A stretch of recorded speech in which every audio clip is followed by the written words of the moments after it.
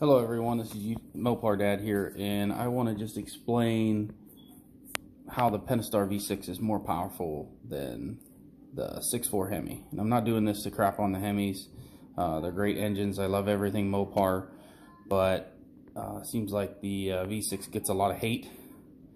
And it wasn't that long ago that 300 horsepower was the staple for the V8s, and the engine makes 305 horsepower. So this is pretty easy to do. All I did was I divided the displacement from the horsepower that the engine makes, and that'll tell you how much power the engine makes per cubic inch of displacement. So I also threw the 5.7 HEMI in there. So if you look at the 5.7 HEMI, makes 375 horsepower in the Challenger. It's a 345 cubic inch engine. So you take 375 horsepower and divide 345 from it, and you get 1.086. So just a little over 1 horsepower per cubic inch, which is good. It's not bad, but it's not as good as the Pentastar.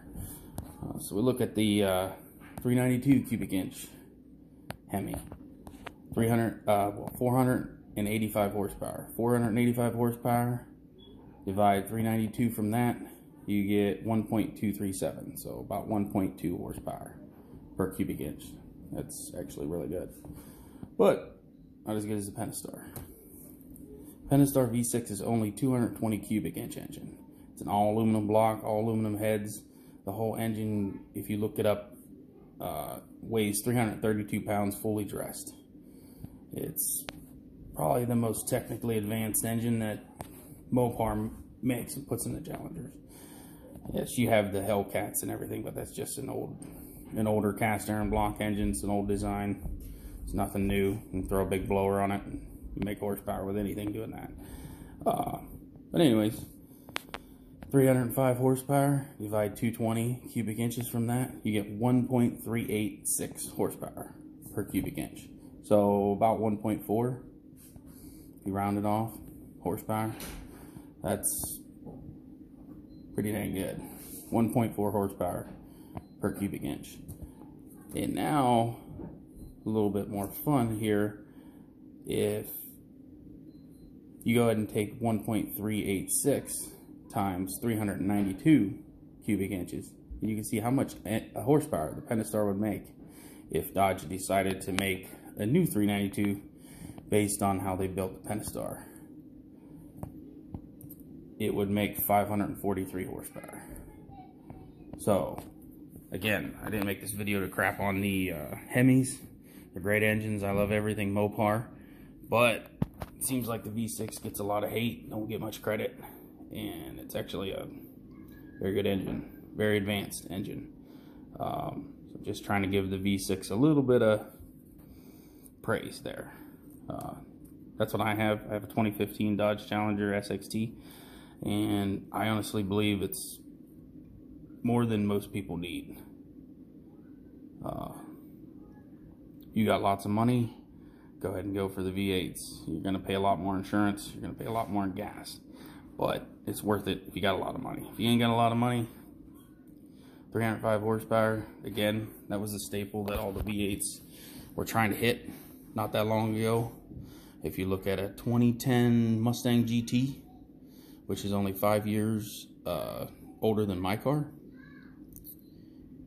it had a V8 and made 315 horsepower. About the same as what mine does.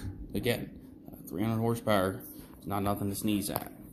So if you're looking into buying a Challenger, I'd suggest test drive the V6, put it to the floor and see what you think. If it's not enough, go ahead and go for the V8. But remember, you're going to pay about double the insurance that you would for the V6. And you're probably not going to want, I don't know. You're going to spin the tires a lot easier with the V8. I can spin the tires with my V6 pretty easy. And think about driving that all the time, driving through town, try not to get a ticket. So, I'm not hating on anybody with the V8. If I had a lot of money, sure, I would throw the money away, but honestly, you don't need it. I can hit 0 to 60 in 6 flat with my V6, and that's not bad. That's pretty good. That's faster than 95% of the stuff on the road. So it's mostly trucks, SUVs, crossovers. I can pass those quite easily, and just about everything else. If I run into a Hellcat, yeah, I'm not beating that.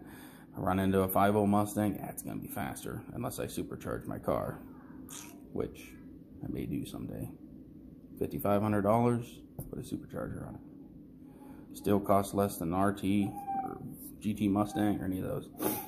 And I still get 30 miles to the gallon. So, you know, it's all in what you want. I don't think it's feasible to go for the V8 unless, of course, you have plenty of extra money. You have money to throw around, go ahead. You got money to just outright buy it and not pay the payment, go ahead. If you got to pay a payment, I'd go with the V6. So, like, share, and subscribe. I'm going to be making a lot of videos on the car because I love the car. I think it's great. So if you wanna, if you're interested in Mopars, subscribe to the channel. It's all I drive. Hence the name Mopar Dad. We got 3 vehicles. They're all Mopars. We have a 2017 Chrysler Pacifica. We have a 2006 Ram. Old truck, still runs great. And I got the 2015 Dodge Challenger SXT. So I'm gonna be making videos about the mods that I put on there, the horsepower gains you can expect from a cold air intake, exhaust. That's all I have. Cold air intake and exhaust. I'm not gonna hit 60 and 6 flat. If I could get the tires hooked up right now, I could do it a little quicker than that, but I just ran the other day and I couldn't get the tires hooked up. It's too cold. Road was dry, but too cold. Tires weren't hooked. So, but anyway, like, share, and subscribe. There'll be a lot more videos coming about the Challenger.